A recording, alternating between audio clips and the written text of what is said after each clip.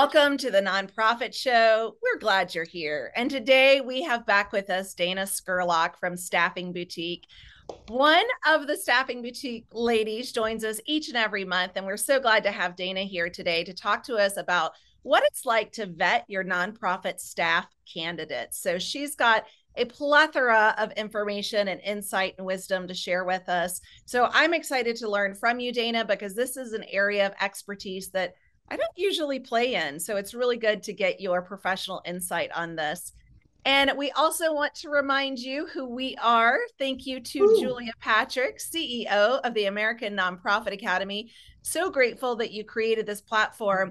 You know, yesterday was episode 850. So today is 851. We are marching fast towards that 900. I know, Dana, I see your eyeballs and they're getting big, my friend. Like, yes. Amazing. And again, thank you for allowing me to serve alongside you, Julia, as your co-host. I'm Jarrett Ransom, the nonprofit nerd and CEO of the Raven Group. We have showed up day in and day out. Thank you also to our amazing presenting sponsors that also show up right alongside us for these conversations. So thank you to Bloomerang, American Nonprofit Academy, Fundraising Academy at National University, Nonprofit Thought Leader, Your Part-Time Controller, Staffing Boutique, where Dana joins us from, also Nonprofit Nerd and Nonprofit Tech Talk. I like to invite you to please check out these companies. They're not only here for us in these conversations during the episode, but they're here for you and your mission to help you do more good in, around, and throughout your community. I mentioned 850 episodes, marching towards 900, and you are in luck, my friend, because you can find them. If you download the app, you can scan the QR code right now. Thank you, Vanna White, and see that QR code. You can scan that, download the app, and you'll receive a notification in just a couple of hours that our conversation we're about to have with Dana Scurlock has been uploaded and available to you. We're also on podcast and broadcast platforms, and you can find us just about anywhere you consume your information. Not quite yet, the newspapers. I don't think we're going to go to the newspapers, but we're still working on the hologram, which, gosh, maybe that'll happen soon. It's close. I mean, it's got to be. Yeah, because you can speak into your remote if you have a smart TV and just say the nonprofit show, and we pop up, and it's a little jarring because most smart TVs are enormous, right? Yeah. So, I mean, yeah, we'll show up. We're on your sofa next to you. Gotta say. Well, we're excited again to have you back with us, Dana. For those of you watching and listening, maybe this is your first time learning about Dana. She is the Director of Recruitment at Staffing Boutique. Again, I mentioned she and Katie, they join us each and every month, and they have brought to the conversation so much wisdom, so much experience. I am so grateful for you and Katie to continuously share your time and expertise with us. So welcome back. Well, thank you so much for that lovely intro. It's always a pleasure to be here with you guys. And I love our conversations. It's really uncovered. It keeps us both sharp, I think, for us to share what Katie and I have experienced over our years of recruiting, and then also hear, bounce ideas off of each other. It's really, it just enhances our business as well. So it's wonderful being with you. Well, good. When I think about you, Dana, and your team over at Staffing Boutique, you seem to be one of the companies that you've been in the middle of this whole pandemic, and you've had to embrace change and be super flexible. And when we talked about things in the beginning, they are completely different than what we're talking about now because of the ecosystem of the pandemic. And so it's been really interesting to hear from you and to hear from our viewers and listeners about what their questions are, because things are changing now. So quickly. Oh yeah, so quickly. And now we're in this big push. Of course, we've been talking about labor shortages and all that, but then things are kind of changing yet again a little bit. And we're to the point now where we can even talk about recruiting strategies and background checks, which I got to say, Jarrett, it seemed to me we were like, background checks, get them in. We don't have time, right?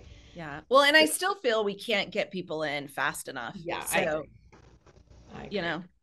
I I agree. mean, this is an issue that I've seen just anecdotally from other people that are in other industries. I have someone close to me who works in securities and just at a location that you have to do a lot of background checks for.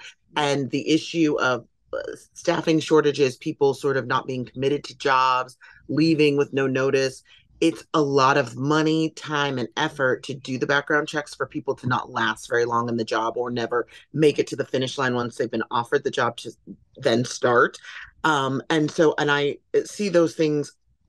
It's great that you guys saw that staffing boutique, and that's a testament to Katie being so flexible and willing to Oh, change and adapt with the times so quickly. I think that's been a blessing for us that she is a leader that leans that way. It's also helpful that we're a lean staff. You know, there's only 5 of us, so making those maneuvers has been a lot simpler. I feel very much compassion for large institutions that are having to make these really sharp turns. And it's very difficult when you're employing 500 people to make those types of changes. And so I think sometimes, and I think people listening today even may hear some of the things that I'm describing and say, that's great.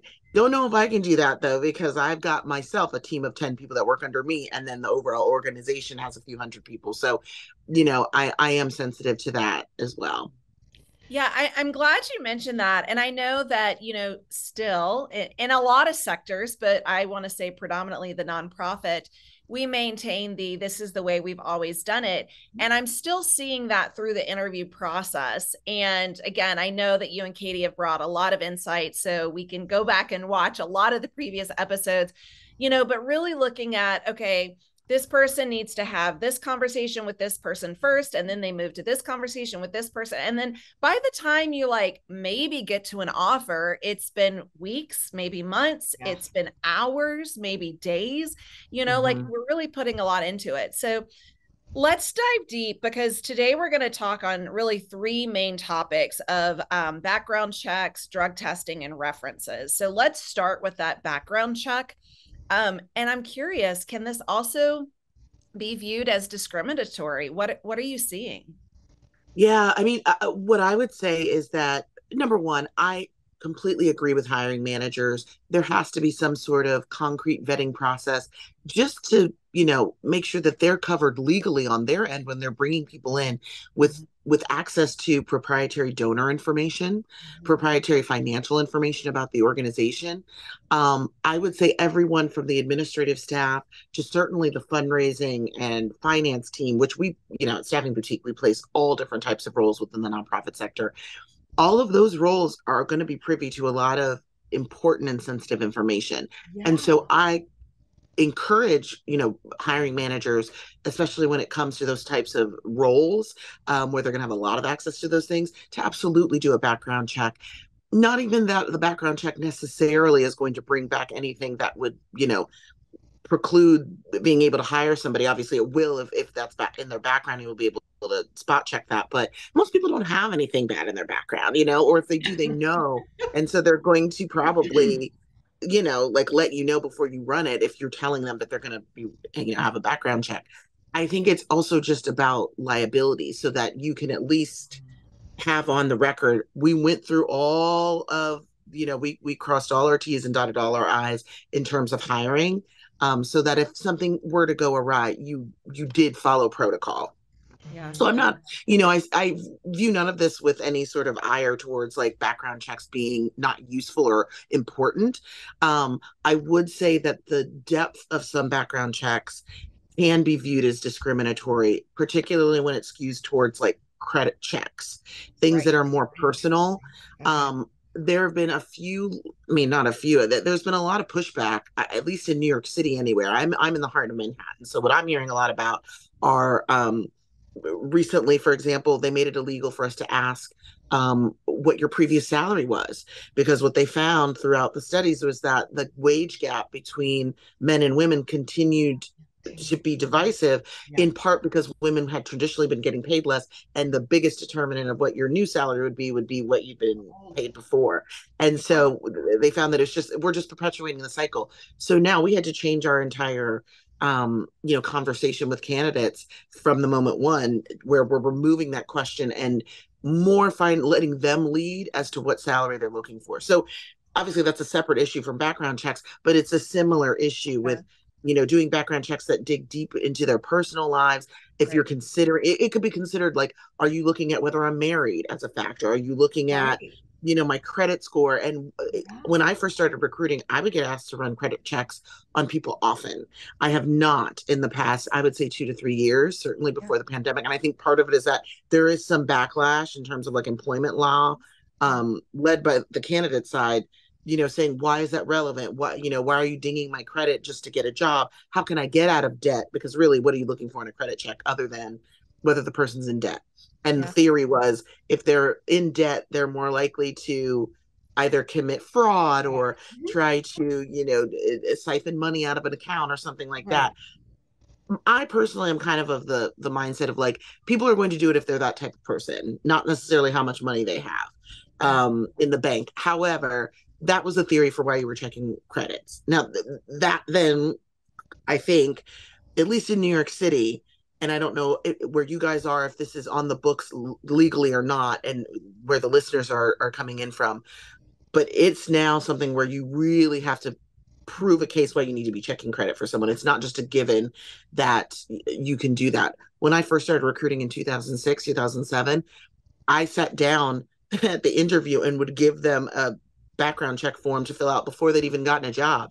And part of it was like, that you would like, just so you know that we might have to run this at some point. So let's get the form now. And Yeah. that was just kind of the culture of recruiting. And that organizations felt they were entitled to that information. And so what I've seen overall, and you guys tell me if you've seen this as well, I've seen a lot of backlash on the candidate end. Hmm. And Oh, by backlash, I yes. just mean pushback.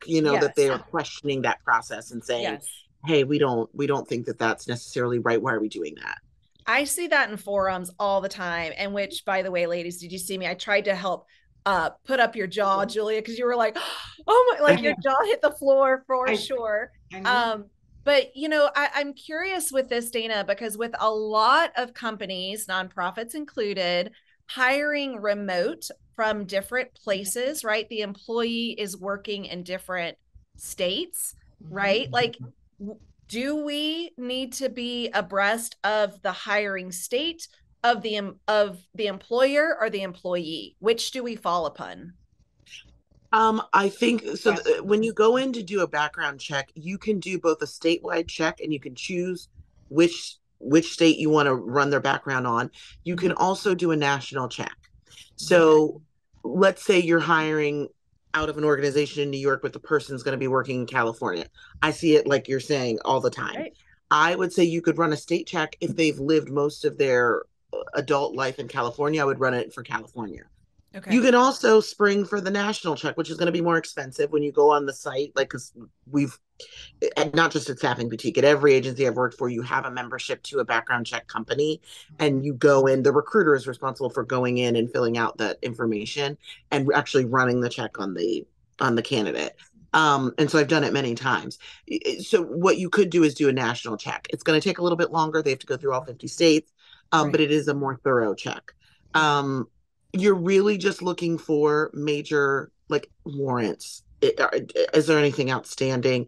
Have they been accused or convicted of any sort of felonies? I mean, that's basically what you're looking for. But even that, I'm saying that, and I feel guilty even saying it because does a felony preclude you from being able to get Right. employment? So Right. we're kind of flipping over Yeah. all of these paradigms right now. Well, and Florida there's passed that law to people that, felons can now vote again. So it's a Hmm. different world now. It well, and is. there's a lot of companies that are hiring second chance employees, right? And they are second chance employers. Mhm. And so really looking at, okay, what are the backgrounds that we will consider, we Mhm. cannot consider. Some of this might be related to the funding parameters, And who you whether serve. it's a federal funding and Yeah. things like that. So really, Yeah. there's just so many options. And I don't know about you, Julia, but I'm so grateful I'm not in HR or in Oh, hiring because there's a lot of I's to dot and T's to cross. I think that every time I have the Staffing Boutique ladies on, I'm always like, whew.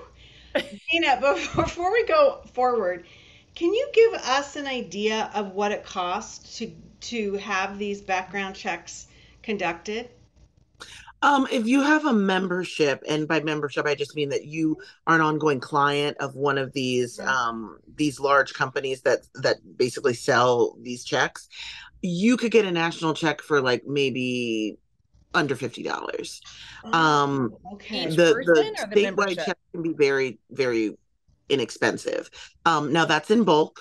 I can't quote their complete pricing, but as a one time, as an organization, especially as a nonprofit, you also could probably negotiate a rate that's better than for a corporate entity that's using these types of sites. There might even be some government agencies. I work technically on the for profit side, and sometimes I even forget that. So Yeah. if you're working directly for a nonprofit, there may be some government agencies that help subsidize this for you. Certainly I would talk to the marketing rep or your sort of like CSR for those background check companies and see what kind of deal they can cut you. Because if it's a small place, a small organization, you're probably not doing background checks that often. Yeah. Staffing agencies like ours are doing dozens, so the rate is a little bit better. But Okay. I would say for like some of the smaller checks, like a Social Security trace or a statewide check, it could be under like $20 or Wow. even cheaper. For a Great. full national check, it could be, but Wow. there are some that are very, very detailed. I mean, you could, if you chose to run something very detailed on someone, you can do 3 or 4 different checks, and very quickly on one candidate, it can turn into $200. Wow. So it's also, I think, about getting with your team, having somebody who is an HR expert or somebody who's a consultant that you're able to call that is an expert on HR law. So whether you have general counsel within your organization or have a person on the board maybe that is able to speak to that expertise and coming up with a plan of like, here is how we are vetting candidates going forward. And Right. so this is what we can afford. This is what the cost is. This is our liability. How do we navigate deciding what checks on this website that Right. we're going to be doing and I think keeping it consistent between Hmm. candidates, because if one finds out that they were had a background check and then the other finds out that they didn't have to have one, that could cause friction too. So do you have to streamline it so everybody has the same, all of those things? I think Yeah. it's helpful for an organization to sit down and decide and then start the hiring process. So then let's move on to the next thing because this kind of tags into it, and Sure. I love you saying, that we need to have an understanding and a policy and what we're going to take and what we're not. Drug testing is a big part of this because depending on your insurance, depending on if you have federal grants, there are a lot of things in place in the nonprofit sector that don't allow us, in essence, much leeway when it comes to recreational marijuana, understanding, if we're going to disclose what types of drugs or pharmaceuticals our employees are on versus our clients. This is a huge, huge topic that I feel like we're almost in the middle of, that it hasn't, that it's changing. And I'm wondering if you could talk to us about that. It absolutely is a living, breathing entity that is changing and morphing all the time. As every state is grappling with recreational drug use and legalizing, particularly marijuana, I, I've had drug testing be done on candidates in years past. Something comes up positive, and usually it is a recreational drug that isn't viewed as that bad. So, like marijuana, for example. And I've had it, make a job offer disappear. I've had clients say, actually, of all the, we actually don't worry so much about that. We're looking for other drugs. So I think it depends on what type of organization it is. Obviously, hospitals, possibly higher ed, some of the older, more like sensitive direct service organizations that have bigger liabilities. I think sometimes the amount of checks we have to do are directly proportional to how much liability you have. So certainly a hospital where you are servicing children, the elderly, vulnerable populations, there's so many legalities. There's so many ways that you could end up in litigation by surfacing patients. You would have to drug test everybody and make sure that they've had a very extensive background check. There's kind of no way around it. I do not know legally how marijuana being legal in so many states affects that. So if you have somebody working remotely somewhere, but Yeah. you're in a state where something's not legal, I Right. really don't know how you navigate that. I wish I had a better answer. I think it's a question for somebody with a legal background, to Yeah. be honest. And I It's don't really even know if all I don't Yeah. even know if we've gotten that far. I think we're just at the phase where people are pushing for um, Yeah. legalizing drugs, and it's now trickling down even to the hiring process, and we're all kind of playing catch up. But is that could that be viewed as discriminatory? If Discriminatory. Yeah. I'm in a state where something's legal and you're telling me that it's a Yeah. problem for it to even be in my system, I mean, does that Yeah. leave the organization open to litigation?